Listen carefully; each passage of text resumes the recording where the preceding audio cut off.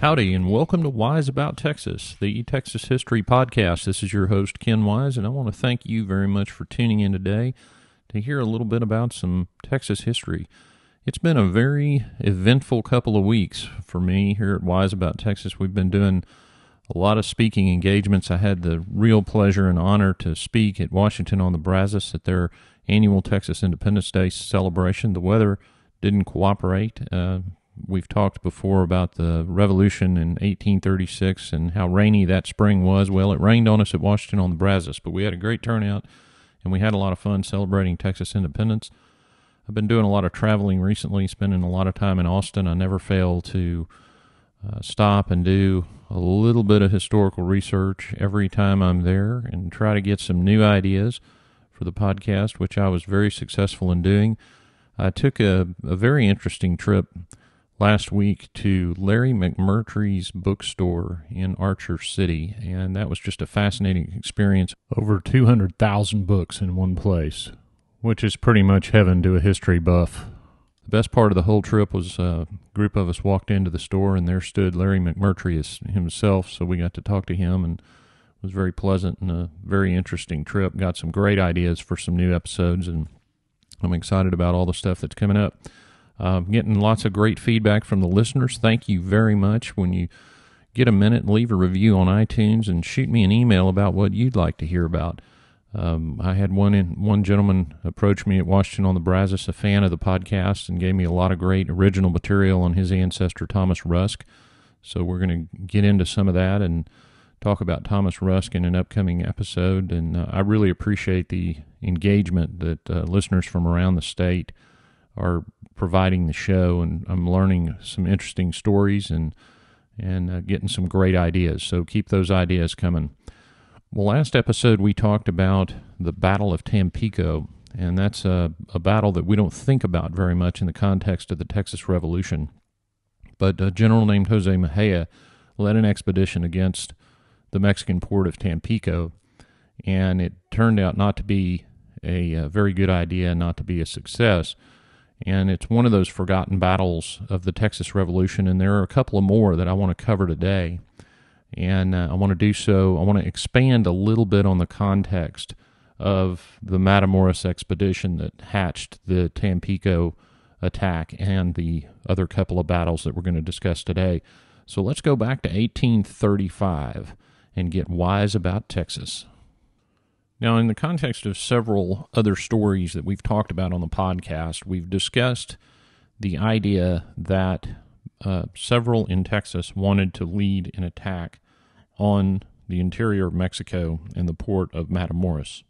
Sam Houston referred to it as Matamoros fever, but I wanted to give you a little more context on what was going on at that time. What we have covered is the fact that the General Council in Texas ended up in a severe split over the issue of attacking Matamoros, and it almost blew up the government.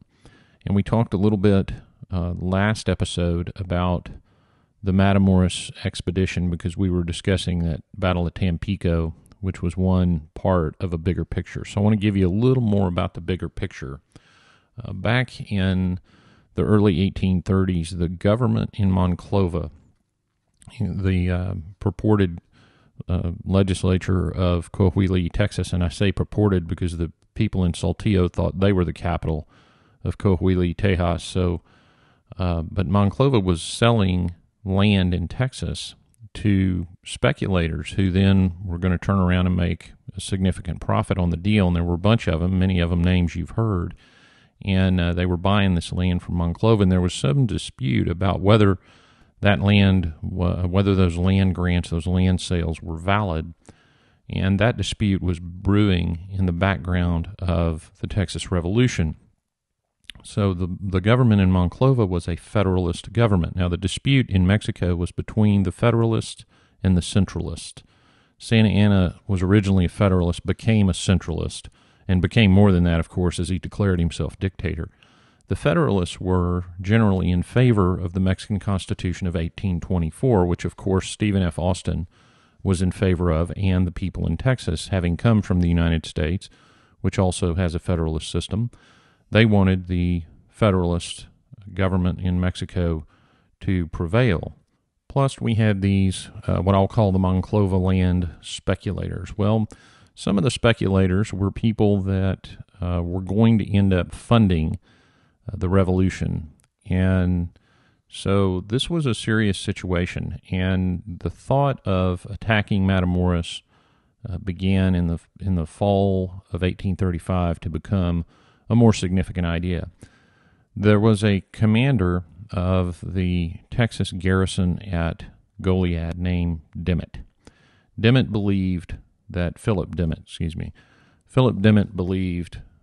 the Federalists in the interior of Mexico would respond favorably if the Texans attacked Matamoros and would rise up in revolution against the centralists. And so the larger context of this is that the Texians at the time were really trying to participate in what were already a series of revolutions in Mexico of the Federalists against the centralists. And revolution almost isn't the right word. It's a continuing conflict, and the power shifted back and forth. But the Texans were participating with other Mexican citizens in trying to stir up this Federalist revolution and support the Federalists against the centralists. This was not initially, and we've covered this several times, but it's important to remember this was not initially a fight for the independence of Texas to create a new republic, although that idea certainly had taken hold in the minds of many. What was really going on, at least at first, was that the Texans were trying to participate meaningfully in supporting the Federalist cause.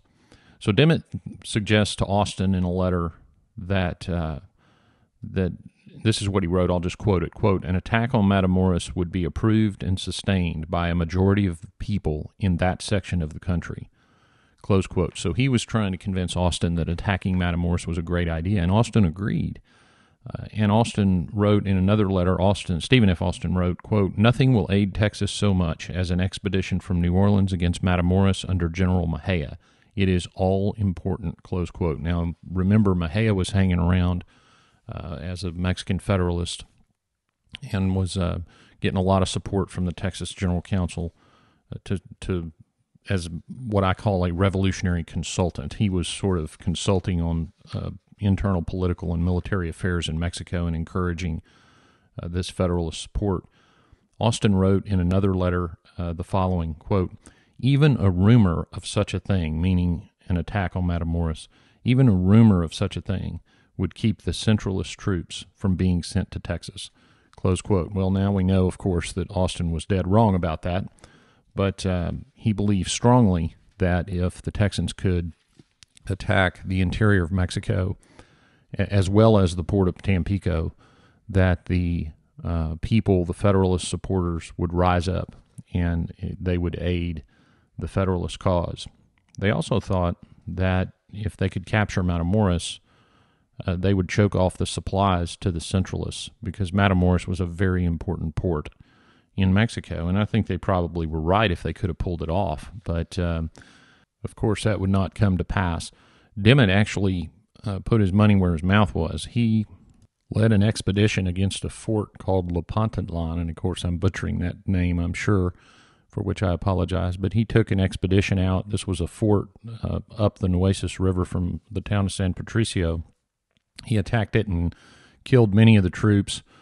The Mexican troops abandoned the fort, went back to Mexico. Dimmitt ended up with lots of horses. They burned the buildings and tried to dismantle the earthworks in the fort, and that was a great success. So Dimmitt returns to Goliad having conquered the only real remaining Mexican outpost between General Cos and Bejar and the interior of Mexico. So the communication was impacted, of course, and it sort of isolated Cos and Bejar. That occurred on October 31st and the following days of 1835. That's when Dimmitt led that expedition.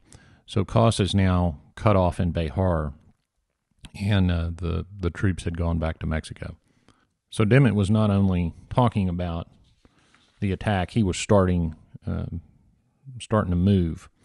Now let me say a word just so we're clear on the situation with the military command in Texas, because this is where you can start to see how the government was really coming apart. The provisional governor, Henry Smith, had ordered Sam Houston to organize the army and attack Matamoros, but he didn't have an army to organize. He was going to have to raise it. The council, who was already starting to split from Smith, ordered Ed Burleson, to organize a Matamoros expedition. James Grant and Frank Johnson, who, by the way, were business partners in some of those Monclova land deals, owning Texas land, they decided they were going from Behar to attack Matamoros on their own. Now, we mentioned this, I mentioned this in the last episode, and then I talked a little bit about it in a couple other episodes, about how there were multiple commanders purportedly in command of various segments of the army, and you had a group of volunteers, and then you had a group, didn't really have a group, you had a purported regular army or the authority to have one, but of course they didn't have many men in it, and so you had multiple commanders. Fannin, by the way, James Fannin was also commissioned as a colonel to work by the council to work on the Matamoros expedition. So you had Houston, you had Grant, and you had Fannin. Burleson had gone with Stephen F. Austin to the United States as agents for Texas.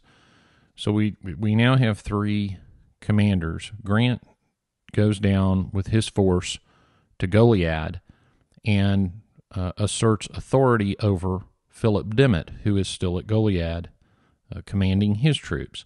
And Grant says, I'm the proper commander. You're going to turn everything over to me, and I'm going to take it on to Matamoros. Now, this caused a little controversy, as you might expect, and many of the men thought there was actually going to be a shooting war between Grant's men and Dimmitt's men. So you can imagine the disarray that existed in that fort. By the way, this is pretty funny. The men under Fannin had issued a written declaration of independence. They had already declared independence from Mexico, and they had a flag called the Bloody Arm flag, and I'll dig up a picture of it and put it on the website, but they had raised the Bloody Arm flag over Presidio La Bahia and declared themselves independent from Mexico without, of course, any authority from the council, but whatever. And Dimmitt took that flag down, and I suspect that's probably one of the things that caused a lot of problems. Houston, in the meantime, began to realize that he was not going to have an army to command and not going to have the opportunity to wage a great battle against Mexico at Matamoros, so he sort of changed his tune on the idea of attacking Matamoros and started trying to convince people it was not that good an idea, and we have talked about that in the past. The whole situation resulted in extreme conflict between Smith and the council, and remember, right during this time when this was all happening and they were trying to get organized, that's when Mejia led the Tampico expedition, which of course got wiped out. And so people began to realize that maybe attacking Mexico was not going to work out the way they thought it would. Maybe it was a bad idea. Grant and Johnson, of course, had land to go protect, so they had a little extra incentive to go down there and attack. So not only was there disarray in Goliad between Grant and Dimmitt, and then further disarray with Houston changing his mind about how things ought to go, but you also had this whole situation resulting in extreme conflict at Washington on the Brazos, where, as I talked about in the last episode, Grant declares the council dissolved. The council turns around and impeaches him. He refuses to leave. And in the meantime, all these military forces are out in the field. So it was a total, absolute mess. But those forces were in the field, and they were undertaking some activity, and that's what I want to talk about. Tell you a couple of stories about a couple of battles that are not lost to history, but are not often discussed when you talk about the Texas Revolution. The first one is the Battle of San Patricio. Grant and Johnson took their expedition to San Patricio. Sam Houston caught up with them. He convinced many of the men to abandon the expedition and leave the force. But Grant and Johnson still had some men, and they made it all the way down to Matamoros. They had hoped to, of course, hook up with revolutionaries. That never really materialized. Interestingly, I read in one source that there was a British representative of the East India Company with Grant and Johnson for a period of time, and he was actually killed on that expedition. So the British government had a little bit of involvement in secret. We talked a little bit about some of the politics of that in the episode on the annexation of Texas. But Grant and Johnson, nevertheless, go down. The revolution doesn't materialize like they think. They're coming back to San Patricio, where he surprises a Mexican commander named Rodriguez. He ends up taking some Mexican prisoners. Those prisoners later escape, but he did get a number of horses from the Mexicans, which he stashed at a ranch owned by Julian de la Garza. Now, here's where it gets interesting. That was just outside of town, and Grant and his men occupied the town. Some of the men camped on the public square in the town, and some of the men camped in houses owned by the citizens. What Grant didn't realize was that General Urrea was on his way from Matamoros to help Santa Anna squash the rebellion.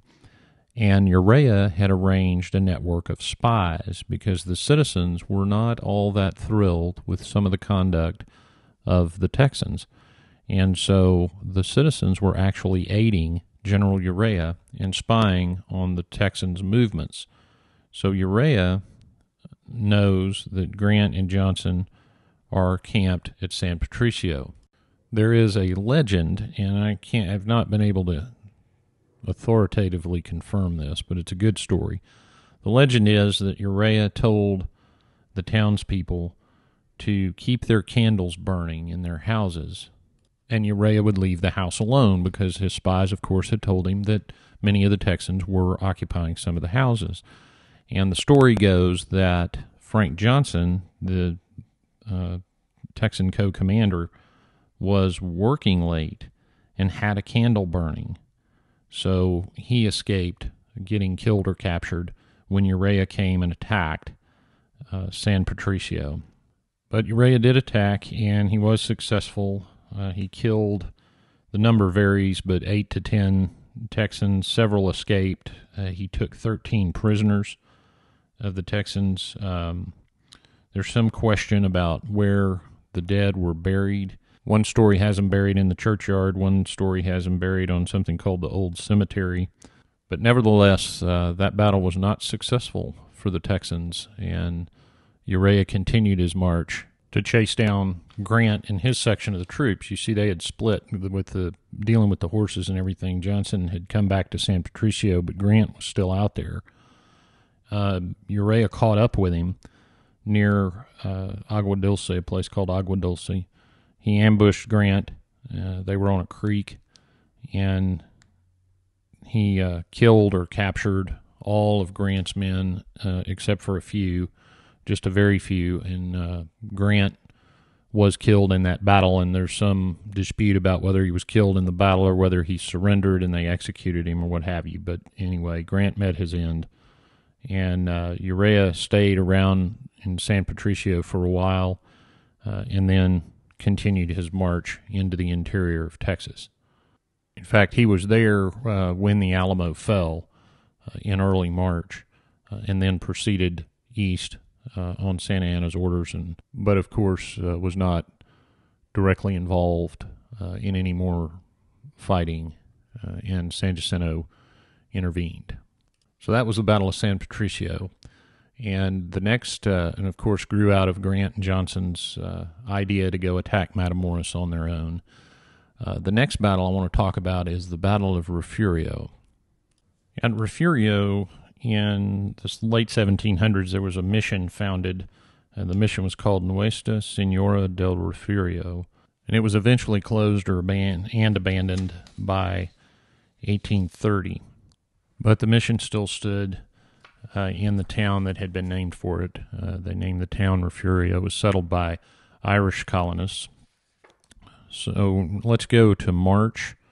That Battle of San Patricio had been at the end of February 1836. So now we're in the beginning of March 1836. And the Alamo has been under siege and has fallen. While that was occurring, James Fannin, we mentioned him earlier, had the men at Goliad. He had actually gone down to the coast to the port of Capano to secure the port, and which would be a launch point, of course, for the Matamoros expedition that never came about. But as he was returning to Goliad, he sent a man named Amon King and about 30 men to Refugio, and Urrea's army, of course, is coming up, and so King was to rescue the families, the Texan families that were in Refugio, and try to get them to come to La Bahia at Goliad. But King could not resist. Remember, the rancheros of the area had helped Urrea in connection with the Battle of San Patricio, so King thought, well, I'm going to punish these citizens for helping Urrea. The focus of his wrath was a man named Carlos de la Garza. De la Garza was a prominent rancher. He had given some folks some refuge when Fannin and his men had attacked the ranch in sort of a sub-skirmish earlier.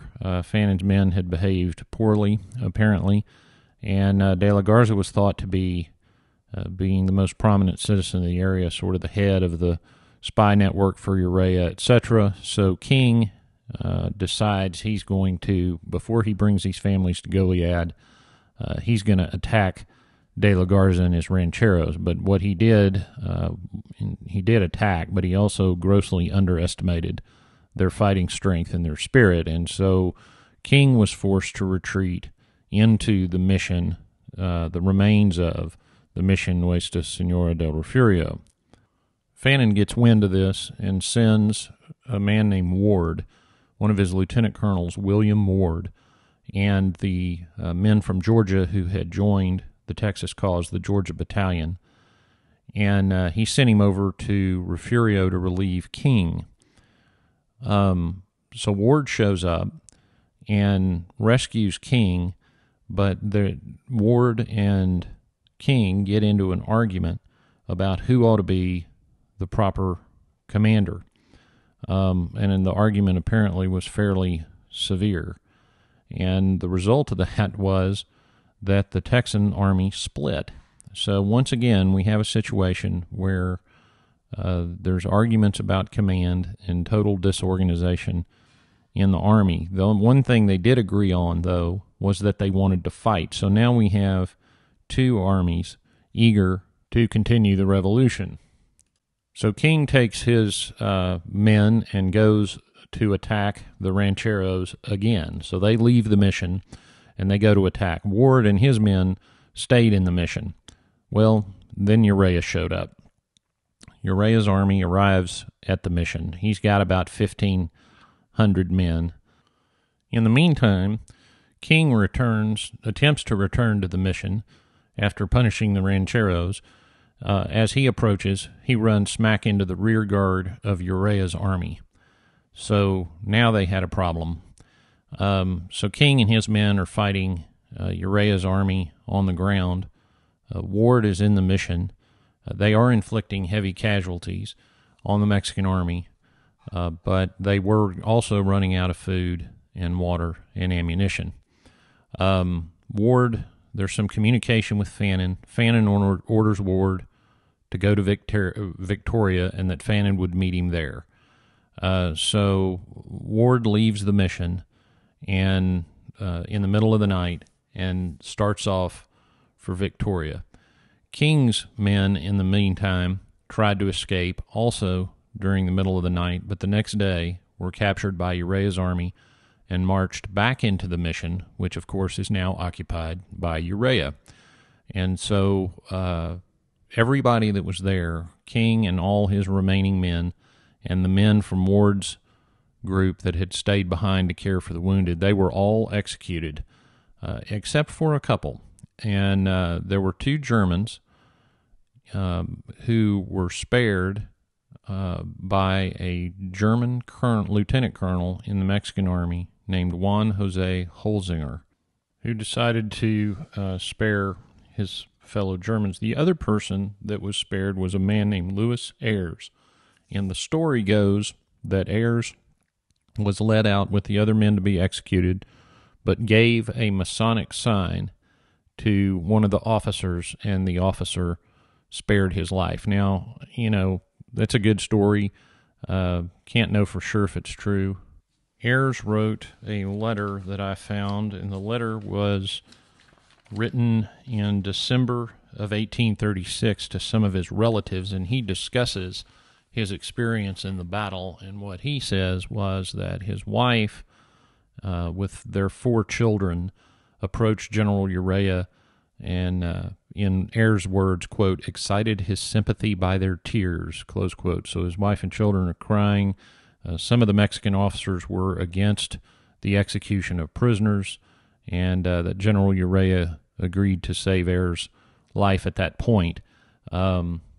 So we don't know for sure what happened, but the Ayres family tradition certainly is that his Masonic apron and Masonic signs given to the officers played a role in sparing his life. So perhaps they did. Ayres did write something in this letter, this 1836 letter about how he was released. He was released after being spared from execution, and this is what he said the Mexican general did. He said, I was given in, quote, I was given in some degree my liberty after receiving a severe lecture on account of my hostility to Mexico and charging me to behave myself better in the future and let politics alone.